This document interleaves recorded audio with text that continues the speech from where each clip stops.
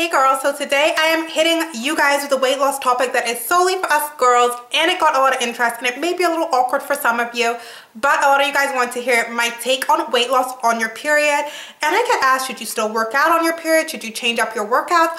All things like that. So today we are covering weight loss on the dreaded time of the month when Amp Flow comes. I mean, no one is really loving Amp Flow, but when you're on a weight loss journey, it can really kind of be a bummer and a hindrance almost. So the number one question that I get is, do you work out on your period? Yes, I definitely do. Weight loss doesn't stop and your fitness goals don't stop just because you are on your period. Basically, for me, my period lasts 5 days out of the week. So that would mean in a whole year, I would lose 60 days of working out and weight loss if I just threw things away when I was on my period. So we don't really have that kind of time to give away and to set ourselves back if we've worked so hard. Now, some of you guys might be lucky and have a period that gives you no side effects. It's really light, it's really short. I am not one of those girls, which is why I think also this video is good coming from me, because I have always had a heavier period. I've been on birth control since I was 15 solely to keep my periods a little lighter. I always push through and work through the side effects. So don't stop working out on your period. I also get asked, do I change up my workouts or the intensity of my workouts when I am on my period? For the most part, I keep everything the same. However, I may tweak little things. So for me personally on my period, I don't do a lot of ab work on the floor where I have to lie on my back just because it's just not comfortable when it's my time of the month, and 5 days isn't the biggest of deals. Other than that, my weightlifting schedule is exactly the same, and my cardio routine, I still do my high intensity interval training. I don't go down on the intensity. I keep going at full speed, everything else ahead. That is the only thing I tweak, and I highly recommend you guys to do it too. Even if you have cramps, even if you have a heavy flow, because when you start working out, especially for cardio, my period personally, when I work out, it stops. I can have the heaviest flow or be having the worst cramps, and literally, especially from doing cardio, but even weightlifting, the flow either goes super, super light or it stops altogether while I'm exercising. So it doesn't get in the way at all. It actually benefits me. So if I'm feeling sluggish or crampy or anything like that, once I start working out, I don't want to, but the endorphins and the serotonin it releases in your body actually also helps alleviate cramps, and you'll end up leaving the workout feeling a lot better and a lot more energized than you did going into the workout, which is kind of weird because you think it would be the complete opposite. However, all that isn't a perfect world. So what you can do, obviously there are going to be some days when you're on your time of the month where it's just pretty unbearable. So I encourage you guys to track your period. Like I said, I am on birth control, so I know exactly the week that my period is coming. But if you guys aren't, just mark some X's down on a calendar or in your phone, or download one of those period tracker apps,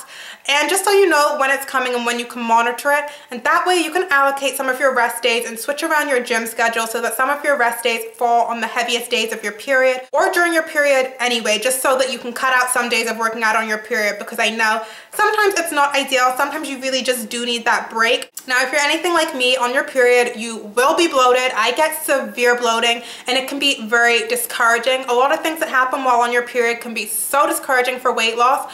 My belly gets so bloated, so distended. It is the worst. For that whole week, I'm just looking like a marshmallow, a fluffy marshmallow, and I'm not even exaggerating. I also recommend that if you are someone who gets easily discouraged, not to weigh yourself for the duration of your entire period, unless you guys are like me and you want to see how it affects you. I totally always weigh myself just because I'm genuinely curious. But basically on your period, your weight can fluctuate up to 5 pounds. So sometimes on my period, I'm between 5 to 6 pounds heavier, and it is just all that bloating and all that water weight. You will drop all that weight once you end. So just know that this is what the women's body does. Like, being a woman sucks sometimes. So so don't get discouraged if you do weigh yourself, but if you are someone that does, skip the scale for that week and just for the little bit, a few days after your period, but you will go back to normal, I promise. One thing I do encourage is, again, I encourage this in all my weight loss videos, drink a ton of water. It really helps speed up the process of your stomach debloating itself, and it really helps you lose that water weight, that bloating, and those extra pounds a lot quicker. I also want to quickly cover food cravings. I don't know if you guys get them. I don't get them majorly. Sometimes I get them, and the thing that I'm craving the most when I'm on my period is either chocolate or something like chips or something. I know when I'm on my period, those cravings are down to just simply cravings and my body being a woman and just telling me, girl, you need some comfort food. So I usually don't respond to those cravings. I've got really good willpower. It's really mind over matter. But if you really, really get super bad cravings and it's gnawing at you, it's food. live your life. You only live once. Like, eat the damn craving, because you're not gonna die. You're not gonna gain all your weight back. Or you can consider that your cheat meal or your cheat day if you want to have a whole cheat day. As long as you go back and you recognize in your brain that that was due to a craving and you go back to eating regularly, your body is not gonna suffer too badly. So I mean, that's the same with any food, with any cheat day. Don't be afraid if you need to cheat. Listen to your body and what your body is telling you to do sometimes, because at the end of the day, this is real life. We are not all trained to become like fitness professionals or fitness models.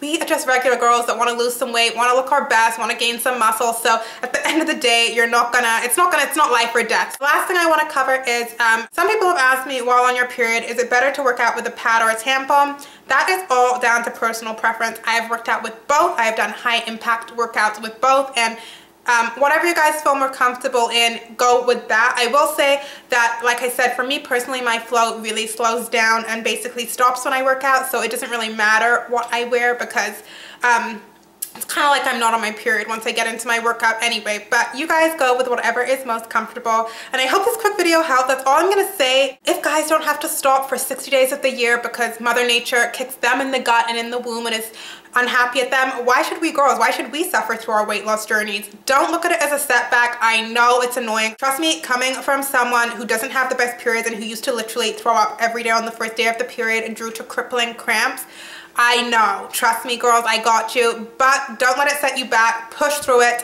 Honestly, once you do, you will thank me if you're watching this video and you go ahead and start working out. Of course, if you guys have any more questions about the specific topic or any topic in general, please leave them in the comments below and I will answer them. Go get them, girls. Let me know how your weight loss journeys are going, and I will catch you guys in the next video. Bye.